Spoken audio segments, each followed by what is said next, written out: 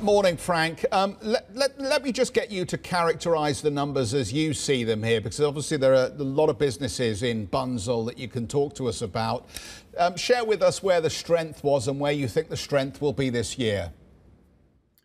Good morning, Jeff. Karen, great to be on the program. And before I answer your question, I really like to take the opportunity to thank our 20,000 people around the world who've gone above and beyond during the last 12 months, supporting these frontline heroes in hospitals and healthcare institutions around the world. People's safety was our first priority. I've been really proud about the vital role we played as a business. Going back to the second quarter, obviously, it was very unclear what was going to happen to the business, so we were very careful.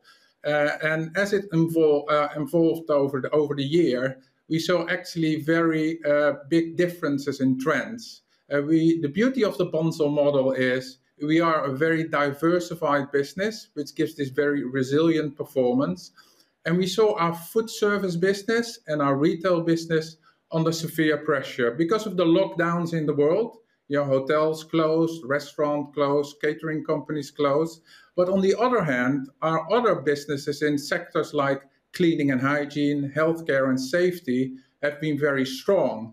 And overall, the business has done very well. And we've seen that actually these trends happen until recently. It's a big jump in the dividend payout at this point. You've also made acquisitions, though. Could you just share with us the board's thinking about the balance between holding money, paying money back to shareholders, and then using some to make further acquisitions? Well, the Bunzl story has been really a compounding story.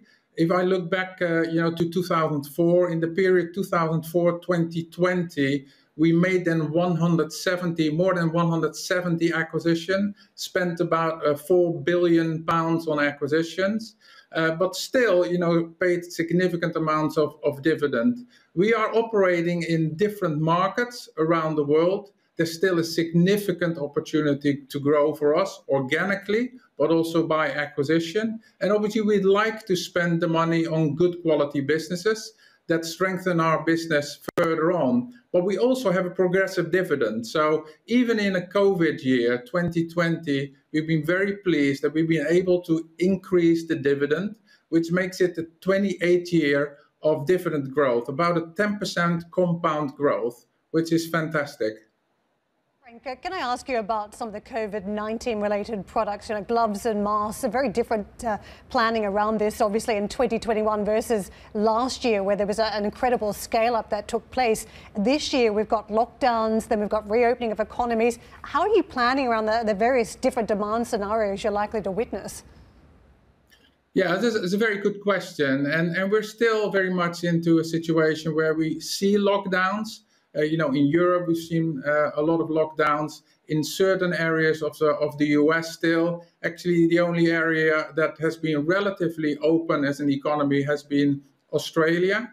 The big plus we see going forward, which is an important part of our product range, is cleaning and hygiene. And as you will probably understand, is that the need for more sanitization, more spent on cleaning and hygiene will be really there. And we're selling these products in all the verticals, the market sectors. So expect cleaning and hygiene a good supporter of future healthy organic growth. I'm curious about those cleaning trends. Before this crisis, a door might have been wiped down once for the day, if that, but now several times a day after usage. Do you think these trends will stay with us as long as coronavirus stays with us? How do you think about those changes? I think this will be a real structural trend. Longer term, people will continue to clean more. I can see for many years to come people using masks on airports and in airplanes. And we see a similar trend into the sustainability area, where we see changes from products to more sustainable alternatives. So the trend of cleaning and hygiene, sustainability, but obviously the acquisition growth is going to be substantial going forward. Currently, we are at a net debt to EBITDA of only 1.5.